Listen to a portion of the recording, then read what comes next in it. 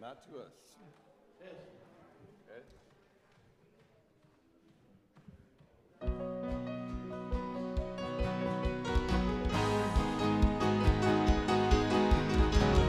Good morning, Trinity. Good morning, Trinity Online. The cross before me, the world behind, no turning back. Raise the banner high. It's not for me, it's all for you.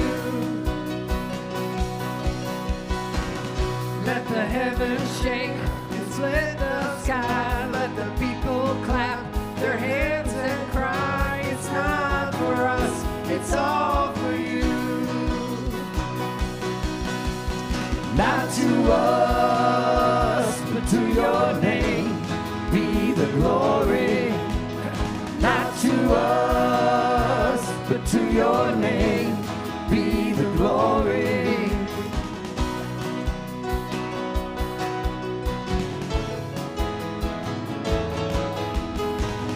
Our hearts unfold before your throne, the only place for those who know it's not for us, it's all for you. Send your holy fire on this offering. Let the worship burn for the world to see. It's not for us, it's all for you, for you. And not to us, but to your name be the glory. Not to us, but to your name be the glory. The earth is shaking, the mountains shouting, it's all for you. The waves are crashing, the sun is raging, it's all for you. The universe is spinning and singing, it's all for you. The children dancing, dancing, dancing, it's all for you, it's all for you.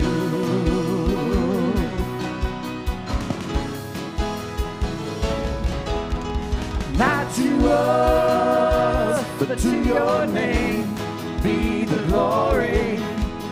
Not to us, but to your name be the glory. Not to us, but to your name be the glory. Not to us, but to your name be the glory.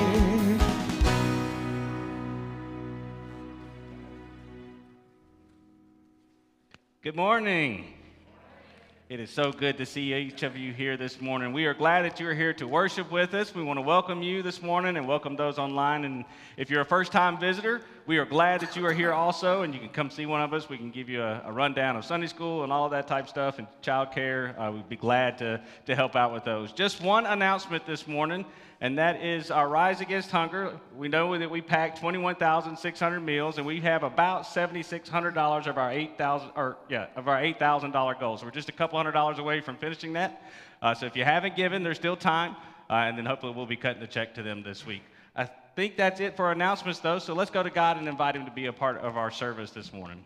Heavenly Father, we give you thanks for this glorious morning, this springtime where we can walk out and see the sun shining and hear the birds chirping. We're reminded of new seasons and hope. Lord, we ask that you would come fill our service this morning, that you would fill each of us, that you would touch us in new ways, that we might be able to reach a community around us because you have kindled in us a new fire. We invite you to come this morning. In your precious name we pray. Amen. Let's stand and sing and worship Jesus this morning.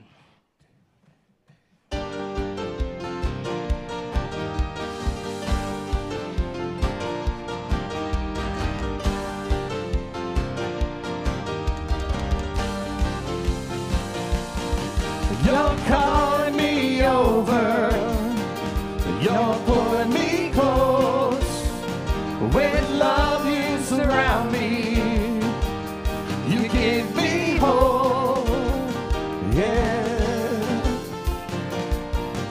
You're taking me deeper, you're making me whole, with grace you redeem me, yeah.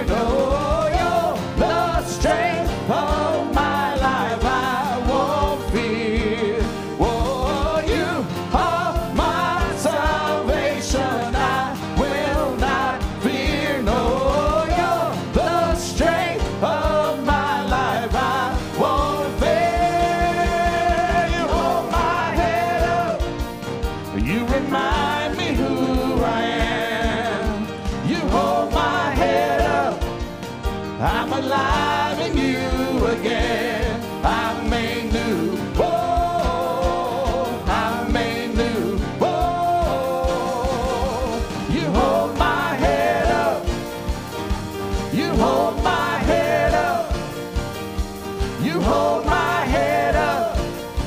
I'm alive in you again.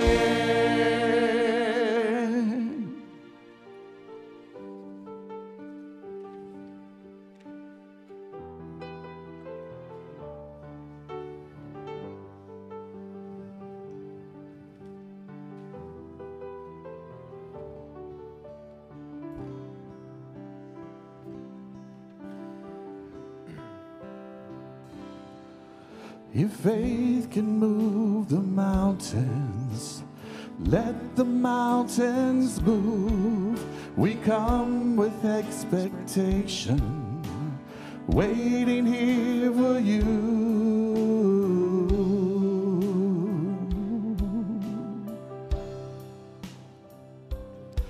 You're the Lord of all creation, and still you know my heart. The author of salvation, you've loved me from the start.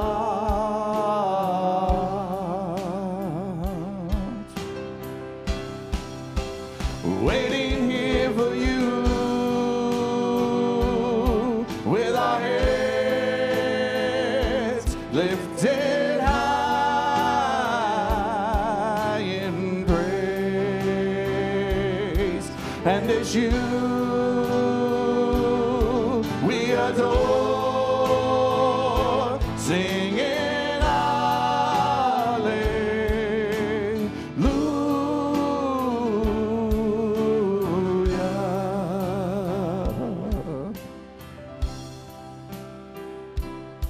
You are everything you've promised. Your faithfulness is true, and we're desperate for your presence. All we need is you.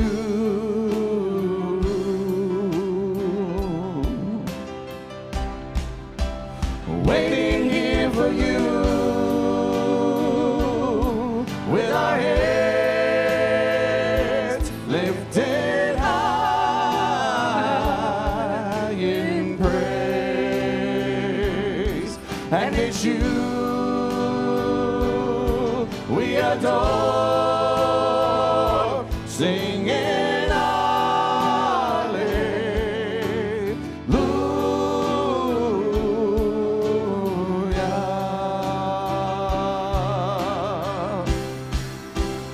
Waiting here for you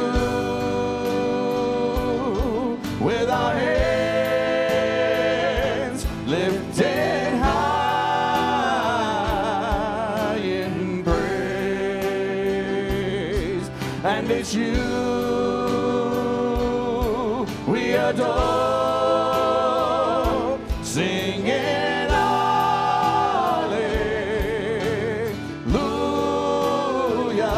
singing hallelujah,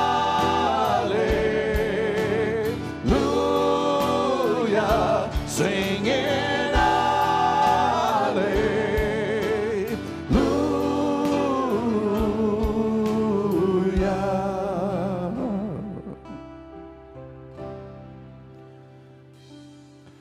and we're desperate for your presence. All we need is you.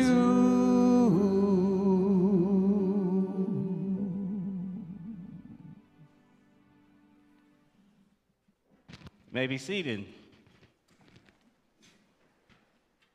Let's go to God in prayer again this morning. Heavenly Father, we come before you this morning in expectation of you. That you would come and fill our time together this morning, that everything that we do would be pleasing to you. That you would feel our adoration and our praise. Lord, we give you thanks for the abundant grace that you have poured out on us over and over and over again. Your mercies are new every morning. For that, we give you thanks. Lord, we know the world around us, there are still plenty that are hurting, that are sick, that are facing physical ailments that they're not sure that they can overcome. Lord, we know that there are those that are facing financial decisions. They don't know what they're going to do next. Lord, we know those around us are facing anxiety of so many different reasons. And so first this morning, Lord, we ask that you would give them peace. That they would feel you, that they would feel your touch, that you would wrap your arms around them and they would know that you are near. But also this morning, Lord, we call for you to heal them, to make them whole, to make them well again in whatever it is that they're facing. That you would give them clear answers and decisions that they're making. And that they would make decisions that are pleasing to you, and you would be glorified in them, and you would be glorified in their healing. That everyone would see them, but instead see you. Lord, we ask for the same thing for us this morning, that when people look at us, that they don't see us, but they see you, that there is something different, peculiar about us in a world that is so desperately in need of your hope. Again, this morning, Lord, we call you to come. Come to this service, but come to this community, to this state and this nation. That your power would be seen abundantly over and over again, and no one can deny that it's you. Lord, we ask all of this in your precious name this morning. Amen.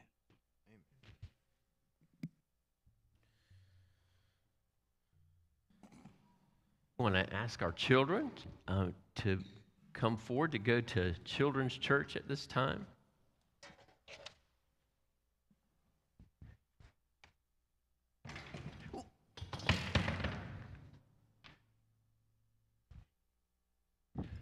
Come on, guys.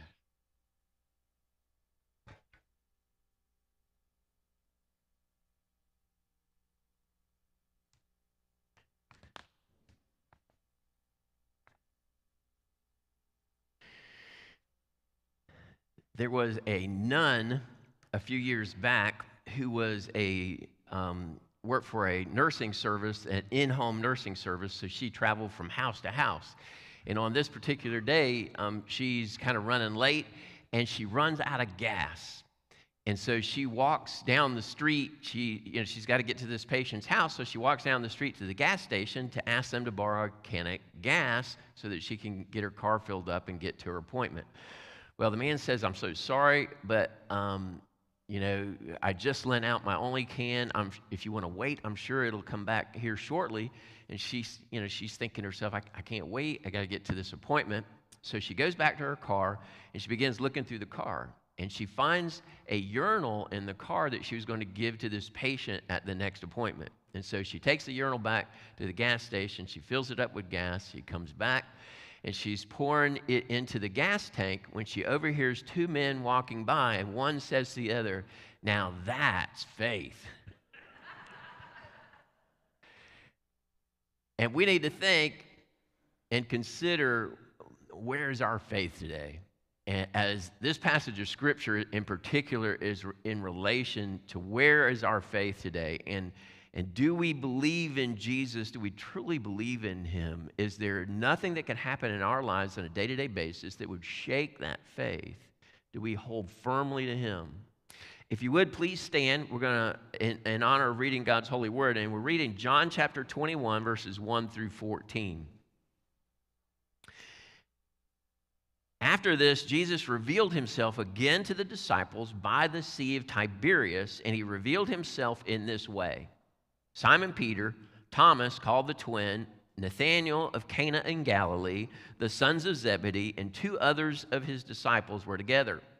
Simon Peter said to them, "I am going fishing." They said to him, "We will go with you."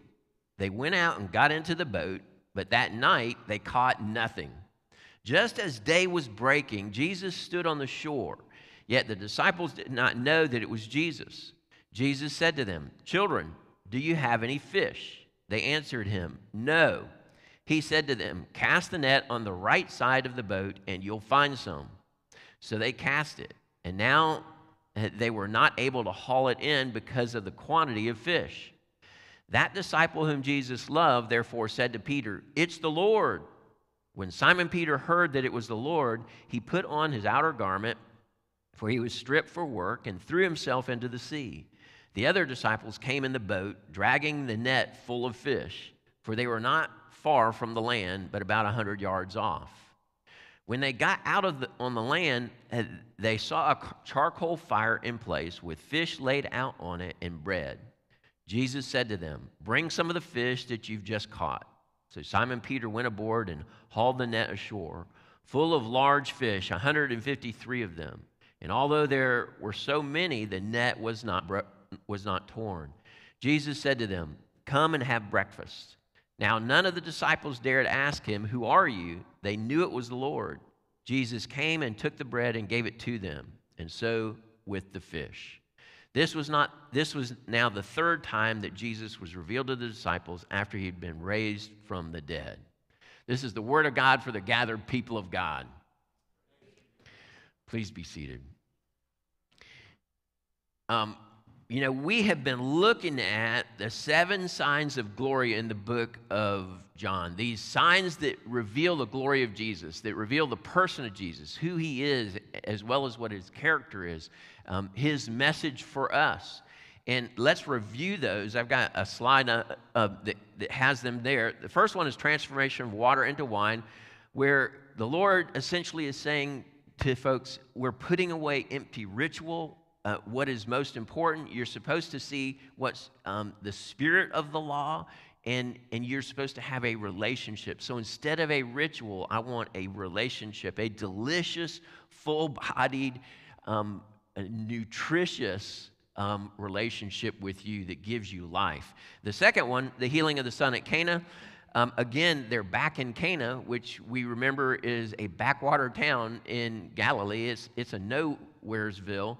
And yet Jesus does his first 2 miracles there. And he came and he healed the son of the leader from Capernaum.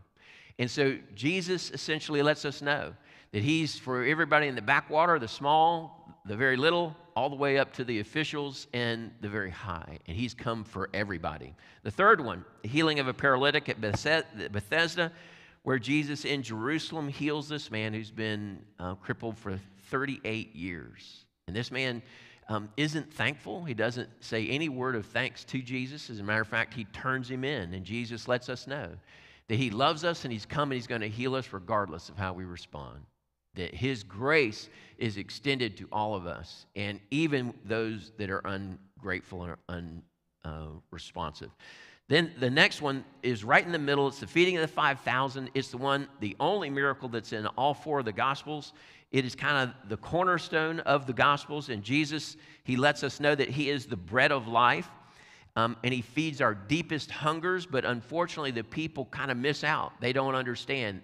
They don't realize who he genuinely, well, they understand his power, but they don't really get how important he is. The next one is he's walking on the Sea of Galilee, where Jesus is the Lord of the universe, and he's coming across that sea for you and me. He will do and he will go anywhere that's necessary to reach us. And in his power, he comes for each one of us. Then the healing of the blind man in Jerusalem. Jesus is the light of the world. And of course, this blind man understands his grace and his kindness that he's been extended. And he responds to him with great love and great gratefulness and thankful heart. And he turns to the Lord in tremendous faith. And then the last one is raising Lazarus from the dead. And Jesus defeated death so that we could believe, so that we could trust in him, and so he would set us up. Really, and I've got it listed kind of as the 8th one that we're looking at today, but that was really the 9th one. The 8th one is the new beginnings, and that's when Jesus rises from the dead himself. And the number 8 in the scriptures tends to reflect that idea of new beginnings. And this is, of course, Jesus brings in the new covenant with his resurrection. But today's this second abundant catch, it's not recorded in John, but it is recorded in the other gospels. It's kind of like the epilogue sign or the encore sign, where Jesus performs this last miracle in the book of John. Now remember, there's not a big crowd there. All that's there are these 7 disciples. And so who's this miracle for? It's for the disciples themselves, and it's for you and me. so that we can see, so that this level of encouragement, this message is for you and I to understand. Let's look at the first two verses. After this, Jesus revealed himself again to the disciples by the Sea of Tiberias. And he revealed himself in this way. Simon Peter, Thomas called the twin, Nathanael of Cana in Galilee, the sons of Zebedee, and two others of his disciples were together. All right. There are a lot of symbolic meanings in this eighth or really ninth sign, this epilogue or encore in the book of John. John is the only author in the scriptures that describes the Sea of Galilee this way.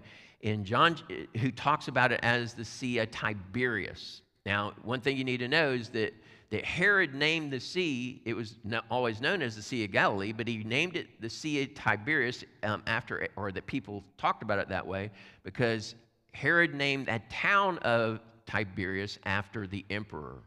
And so it's a reflection of the emperor of the Roman Empire. And John's the only one that uses this phrase to describe it. Now, in John chapter 6, he describes it, he says this, the Sea of Galilee, which is the Sea of Tiberias. But here in John 21, he goes straight to it, and he calls it just the Sea of Tiberias. Why is that? Because the sea represents the world.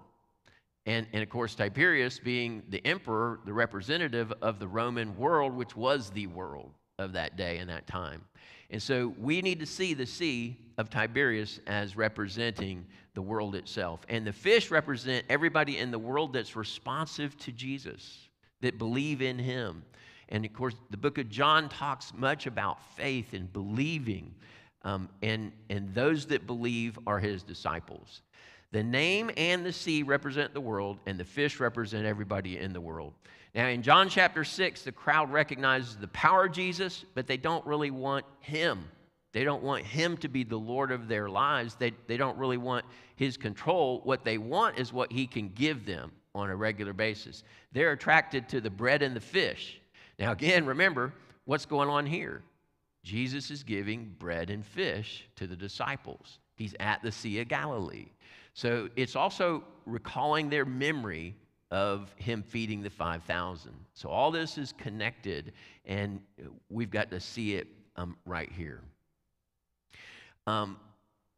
Verse 2, let's look at those. The names in verse 2. We've got Simon Peter, of course, who's kind of the brash, bold guy who has denied Jesus, and Jesus is about to reinstate him as a leader.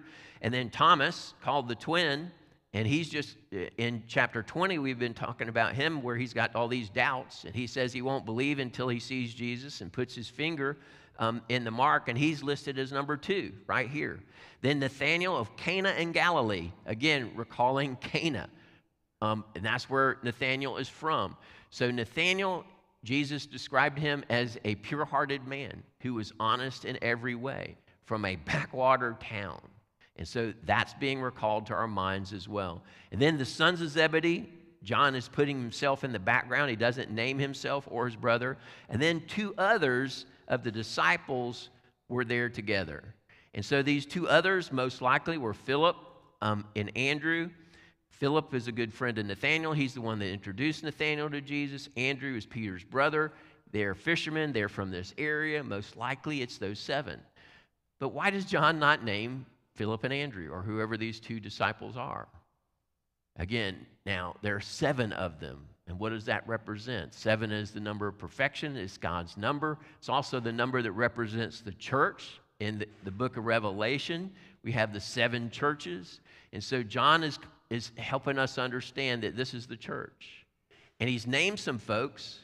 He's named Peter, this brash guy who's blown it. He's named Thomas, who has doubted.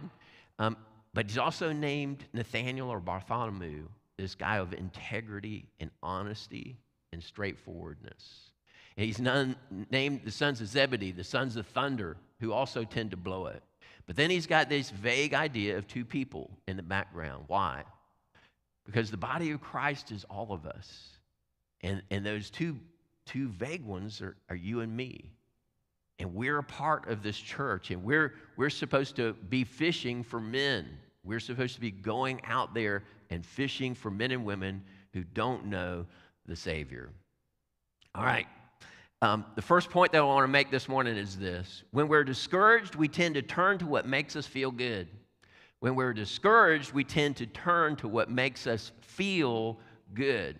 All right, let's look at the first part of verse 3. Simon Peter said to them, I'm going fishing. They said to him, we'll go with you. They went out and got into the boat. All right. When we're discouraged, we're usually vulnerable to our weaknesses. And usually our weaknesses are related to our wounds and disappointments in life. And of course, Peter and the disciples are wounded right now, and they are disappointed. They're disappointed that Jesus died. They're excited that he's been raised from the dead, but Peter especially is very disappointed. And we know at the end of this chapter that Jesus reinstates him as a leader in the church. But they're also disappointed. They're disappointed in themselves. They know that they didn't stand with Jesus in his greatest need, and they're feeling down. And because of that, they want to feel better. And so what do? They go to something they know that they're good at. They go to their old way of making a living, and they move on in that way. Pain and disappointment tend to make us believe lies about ourselves, about how God feels about us. And pain and disappointment can also make us believe lies about what God is like. We can begin to think that God is very cold and that he demands performance on our part and that salvation is ultimately by works. That's why literally every single other religion in the world is based on works. And yet that's not the way the Lord is. And he understands that the only way for us is through a free gift. The only way for us is through his empowerment through his Spirit. The only way for us is for us to humbly receive that gift and to admit it, that we need him and that we rely upon him, that we trust him. That's why belief is such a big deal in this particular gospel. We don't want to believe the lies that we develop in our hearts and minds about the way God is and about what we're like. Now, we don't tend to want to think about these things. We don't want to think about these disappointments or these wounds that we've experienced in life that have now shaped our thinking about who we are and who God is and what God is like. And yet those things are important for us to understand and for us to get a grip on. There was a pro golfer here in the last few years who was fairly pompous and ego-centered. And whenever he was on the course, if he had a bad day, he blamed it on something or somebody, or the weather, or the course, or his caddy, whatever it was. He always had an excuse for when he did poorly.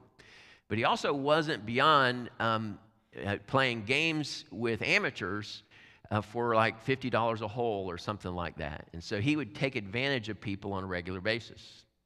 Well, one day, this man came up to him with real dark glasses on and a white cane, tapping, and he's blind.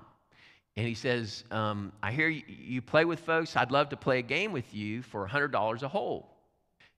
And the man goes, $100 a hole? I mean, that's a lot of money. You're blind, aren't you? And he goes, yes, I'm blind, but as a young man, I was state champion, and so I think I can take you. And the man goes, he shakes his head. He thinks for a minute. He says, okay, I'll do it, but you're going to lose a lot of money. I'm going to beat you bad. And then he turns to the blind man and he goes, what time do you want to play? And the blind man turns back to him and he says, any time at night you want. Any time at night you want. We tend to put our hope and our trust in things that are shakable. We tend to go back to the things that make us comfortable. And we don't ultimately put our faith and our hope and our trust in the one that we know is unshakable and that we can trust. And unfortunately, we get a very distorted picture sometimes in our minds because of things that happen to us. Sometimes they were out of our control. Sometimes they happened when we were young. Sometimes they happened in our families. Sometimes they happen in middle school or high school, one of the most vulnerable periods in our lives, when people will say things about us and to us that are not true, and that they wound us deeply, and it can alter the course of our lives if we're not careful, and if we don't come back to what we know to be true. The truth of the matter is that you're created in the image of God, and that as a sinner, yes, we have been offered the greatest gift that there is, that Jesus has literally come for you, and he would come for you if you're the only lost sheep. And he died on the cross to forgive you of your sin, but also to heal you of your deepest wounds and disappointments. And that's one of the things that Jesus was doing with his disciples on this day.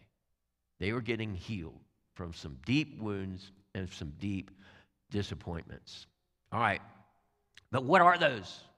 We don't know for sure. We know that Peter really blew it. We know that they abandoned Jesus, everybody but John. John's the only one that went and watched at the cross. He's the only one that went to his trial. But one of the things that we do know is this. All right, I'm going to share with you some information about what it means to be a disciple during the days of Jesus, during the New Testament times. A young Jewish boy would, between the ages of 5 and 10, would go into a school that's called Beth Sefer, B-E-T-S-E-F-E-R, Beth Sefer. And they would go from 5 to about 10 years of age, and they would study the Pentateuch, the Torah, the scriptures, the first 5 books of the scriptures.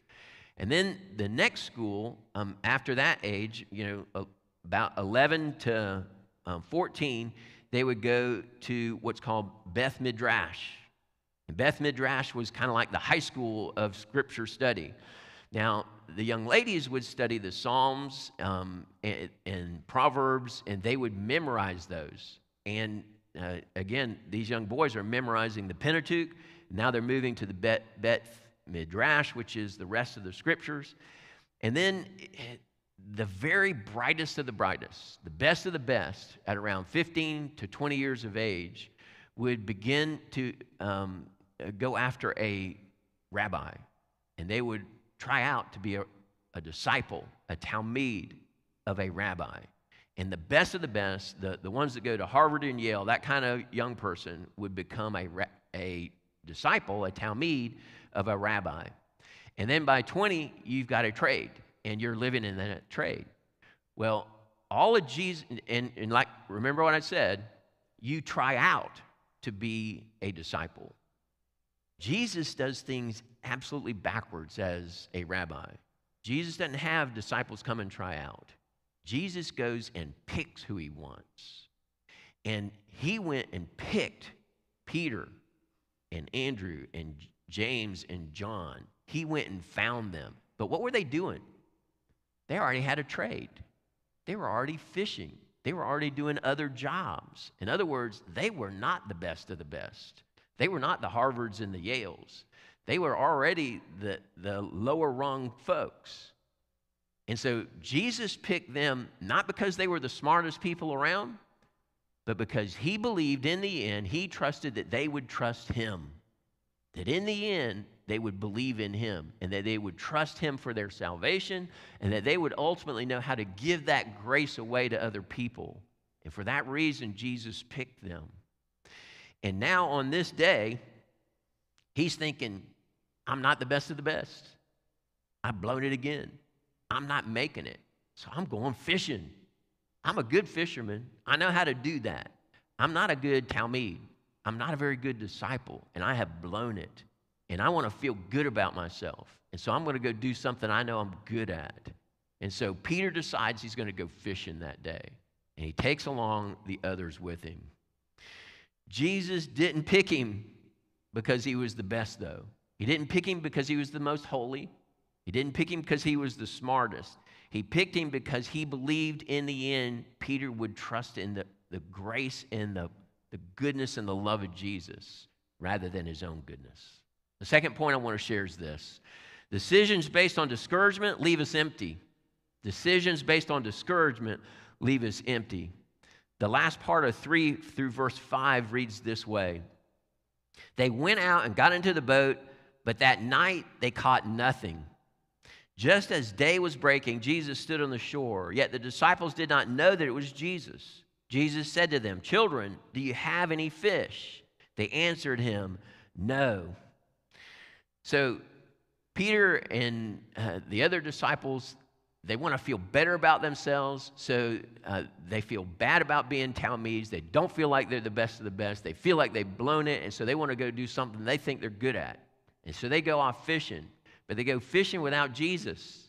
They go fishing on their own. They go fishing, and unfortunately, they're dependent upon their own strength. You know, whatever our weakness is, it may be our besetting sin. It may be something that's persistent that we seem to struggle with on a consistent basis. And it seems like it's never going to leave us, but it always leaves us feeling empty when we fall to it. Peter and the disciples give up on God's best for them, and they think that the best that they can do is fish. In other words, they settle for second best. But you may not be called to full-time ministry. You may be thinking, well, what does this have to do with me, Steve? I mean, I'm not been called to be a full-time minister. But the truth of the matter is every single one of us is a disciple. Every single one of us is called to have a ministry. Every single one of us is supposed to minister within the body of Christ and outside of the body of Christ. Every single one of us is called to share the gospel wherever we go, and it's supposed to flavor and change and kind of infect everything that we do and all of the work that we do. And what the disciples are doing, they're trying to do their work. They're trying to fish their way in their own strength and not in consistency with the will of God for them. They're doing things their way in their own efforts. It's all about them. Do you remember what the one thing the disciples always argued about? It's really the only thing that they ever argued about. Who's the best disciple? And so pride is the thing that they have fallen to, and they think it's all about them. They think, I've got to be the best of the best. I've got to be that top rung. I've got to make it that way. And without that, I don't have value. And the truth of the matter is, Jesus looks at you and me, and he says, you're my son. You're my daughter. I made you my image, and I want you because you're created like me, and I love you, and I've come for you, and I want to make you into something that's really special. I want to make you into the person that you're created to be. Have you ever given your work, your direction, and ultimately your life to the lordship of Jesus Christ? Because that's what we're talking about here. That's what the disciples had to really come to. And they had, even when it comes to discouragement, even when it comes to pain, even when it comes to tragedy, are they going to allow the Lord to be Lord of their lives? The third point I want to share is this. Jesus, or God, provides healing in abundance in our life, work, and ministry. He provides healing abundance in our life, work, and ministry in all three of those areas. Now look with me to verses 6 through 11. He said to them, cast the net on the right side of the boat, and you'll find some. So they cast it, and now they were not able to haul it in because of the quantity of fish. That disciple whom Jesus loved, therefore, said to Peter, it's the Lord. When Simon Peter heard that it was the Lord, he put on his outer garment, for he was stripped for work, and threw himself into the sea.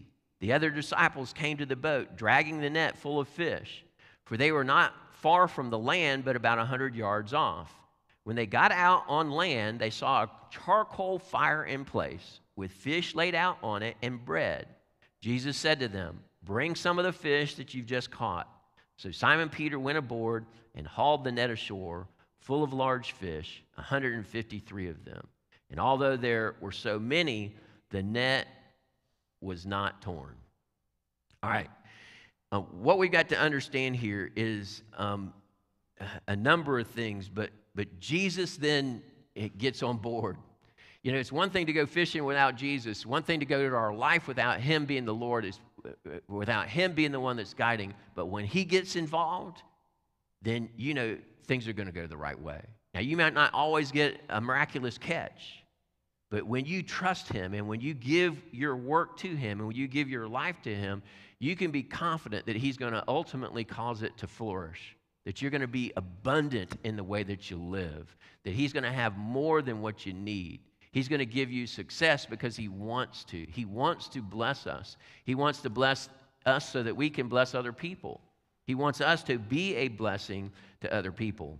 All right, now, you may be thinking to yourself a number of things. For one, Peter didn't pull the net in by himself.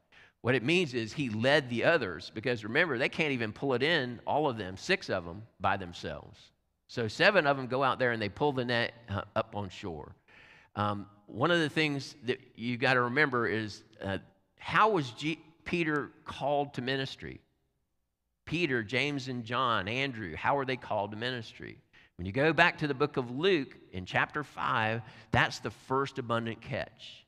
And Peter and John and Andrew and Luke, John and James are out there. They're mending their nets. They're getting things cleaned up.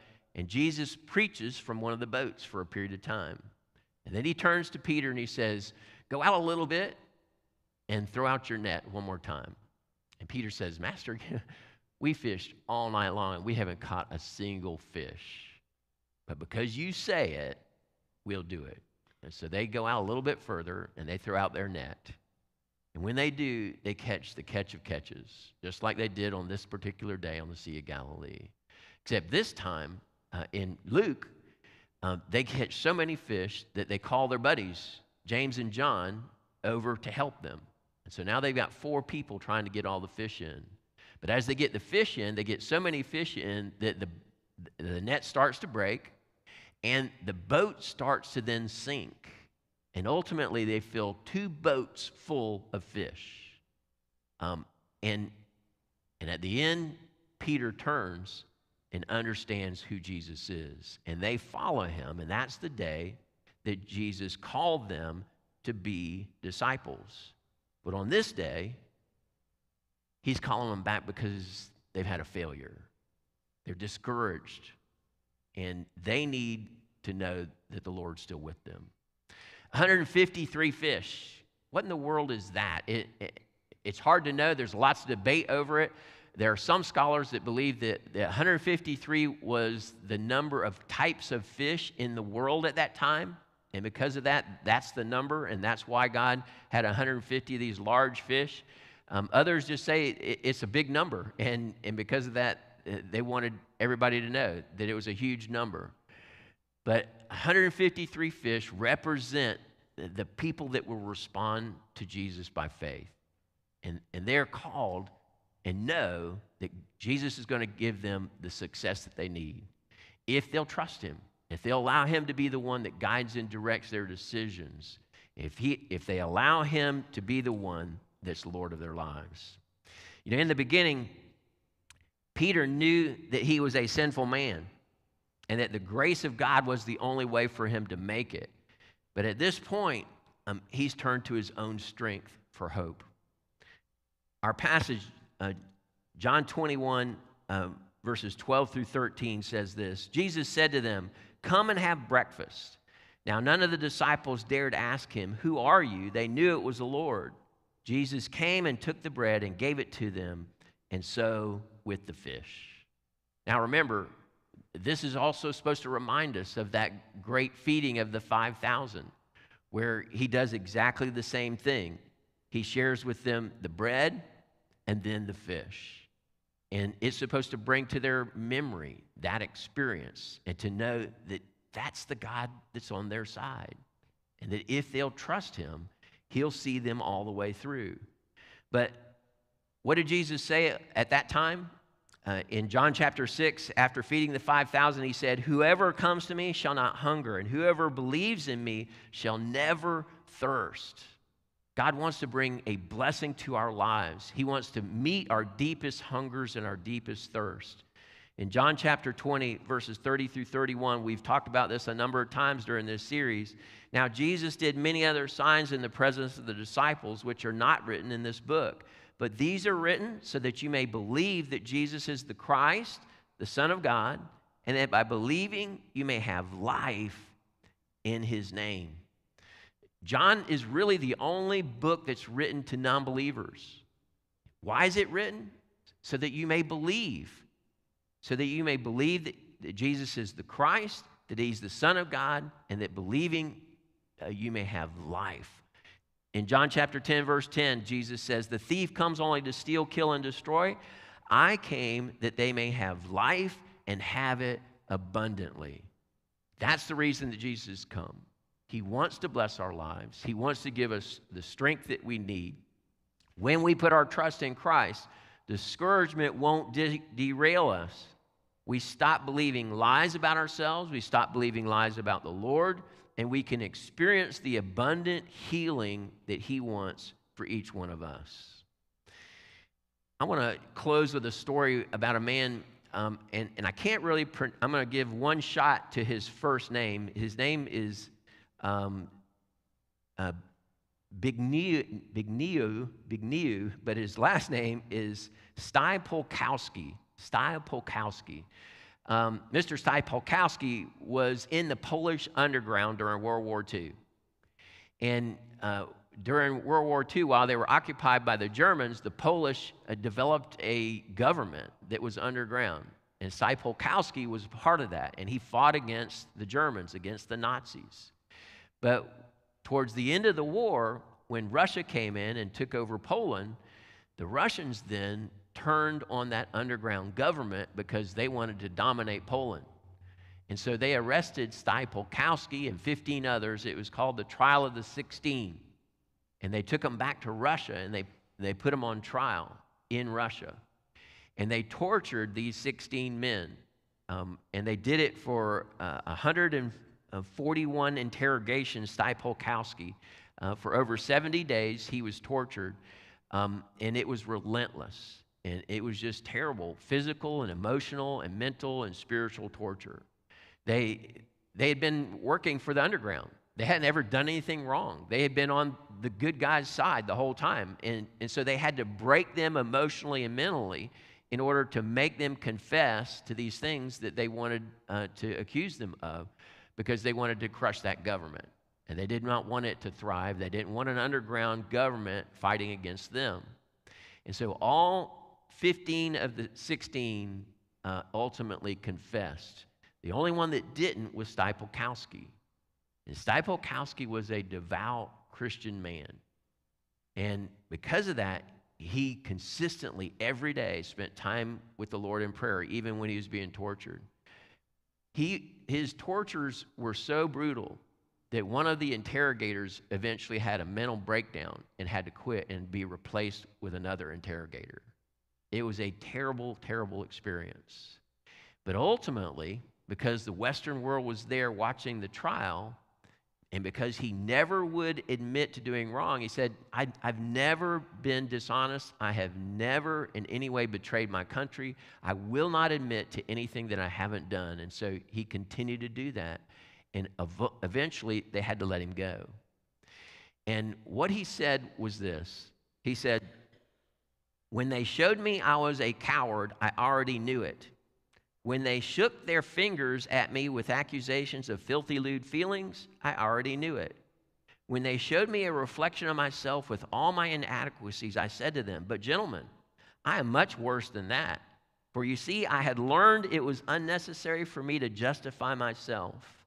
One had already done that for me, Jesus Christ.'" And he said that he had taken his life to the foot of the cross, and he had trusted the Lord for all that he was and all that he had done wrong. And because of that, he could be absolutely honest about who he was and never worry about what people would accuse him of. And he could stand steady. That's the kind of faith that the Lord's calling us to have. He wants us to know that he genuinely has loved us. He's loved us so much that he bled his life out for us.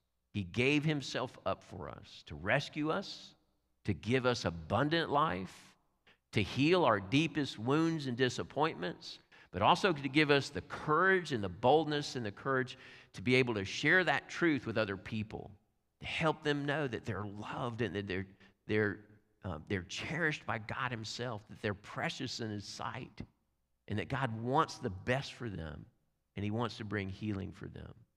That's what you and I are called to be that kind of disciple. And that's why Jesus cooked fish and bread breakfast for the disciples that day. Let's go to God in prayer. Father, we bow before you this day, and we thank you for your love for us, and we thank you for the fact that the disciples we know left everything. In other words, they allowed you to be Lord of all of their lives, that they gave all the opportunities and the resources that they had to you, to your disposal, so that you would guide and direct them. And then they followed you as disciples. Father, I pray that you'd help us each to determine today that we'll do exactly the same thing, that we will turn over all of our resources, all that we have, all that we are, all of our gifts and abilities, and that we will follow you as Talmid, as disciples, and that we will allow you to guide and direct our decisions, our thoughts, and the way in which we live our lives, that it would be lives of great gratitude and thanksgiving in reflection of what you've done for us. Thank you for loving us so perfectly. And Father, if there's anybody who's never embraced Jesus as their Savior, I ask that you'd help them, that your Spirit would give them all that they need right now to make that decision, to turn over the things that they have and possess to you, but more importantly, to believe in you and to begin to trust you enough to follow you for the rest of their lives. I ask that you'd help them to pray these simple words, to say, Lord, I need you. I do trust you. I know that the best place I can give my decisions, my career, my future, is to give it to you. And so I give you my life. And I ask that you would guide and direct me. And I commit now to follow you as a disciple, as a Talmid. Lord, thank you for loving us. Thank you for the life that you give us through this faith. Thank you for your grace that covers all of our failures, all of our hurts, all of the tragedy we may have experienced, and ultimately gives us strength to love like Jesus has loved us. In his name we pray. Amen. We're going to continue to worship the Lord. We won't be taking up an offering still, of course. If you're online, you can do it electronically, or you can do so in the narthex. As you're able, please stand, and let's continue to worship God in song.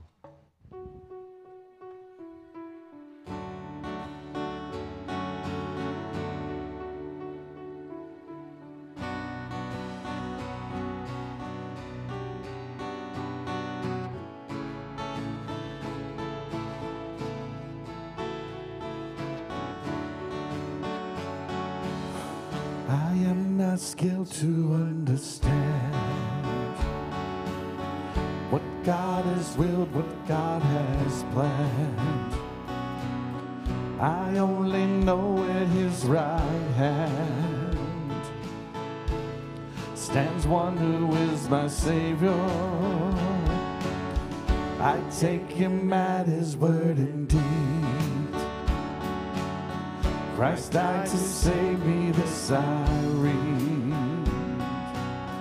And in my heart I find a need of him to be my Savior, that he would leave this place on high and come for sinful man to die. You count it strange, so once did I, before I knew my Savior. My Savior loves, my Savior lives, my Savior's always there for me. My God he was, my God he is, my God is always gonna be. My Savior loves, my Savior lives, my Savior's always there for me. My God he was, my God he is, my God is always gonna be. Yes, living, dying, let me bring my strength, my solace from this spring. That he who lives to be my king once died to be my Savior. That he would leave his place on high and come for sinful man to die. You counted strange, so once did I. Before I knew my Savior. My Savior loves, my Savior lives, my Savior's always there for me. My God he was, my God he is, my God is always gonna be. My Savior loves, my Savior lives, my Savior's always there for me. My God he was, my God he is, my God is always gonna be. My Savior loves, my Savior lives, my Savior's always there for me. My God he was, my God he is, my God is always gonna be. My Savior loves, my Savior lives, my Savior's always there for me. My God he was, my God he is, my God is always gonna be. I am not skilled to understand what God has willed, what God has planned. I only know in his right hand stands one who is my Savior.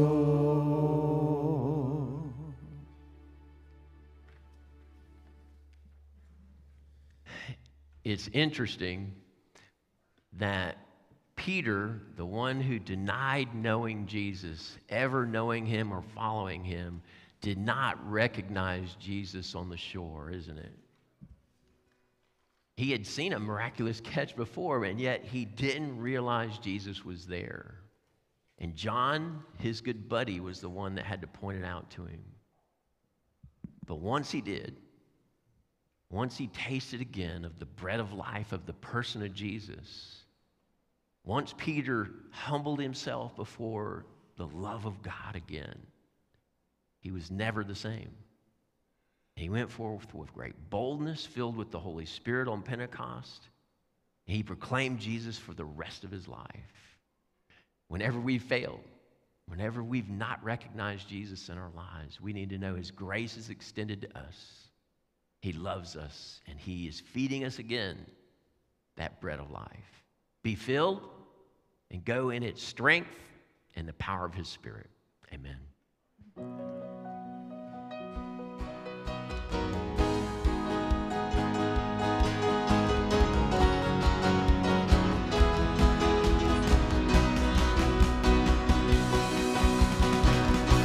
Cross before me, the world behind, no turning back, raise the banner high. It's not for me, it's all for you.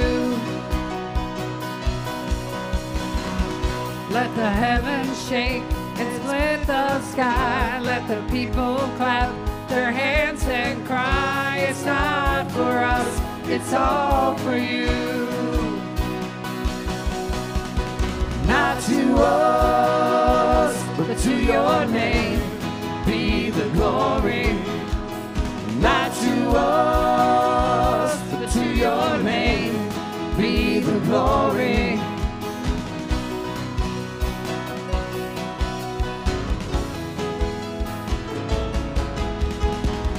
Our hearts unfold before your throne, the only place for those who know it's not for us, it's all for you. Send your holy fire on this offering. Let our worship burn for the world to see. It's not for us, it's all for you. For you. And not to us, but to your name be the glory. Not to us, but to your name be the glory. The earth is shaking, the mountains shouting, it's all for you. The waves are crashing, the sun is raging, it's all for you. The universe is spinning and singing, it's all for you. The children dancing, dancing, dancing, it's all for you, it's all for you.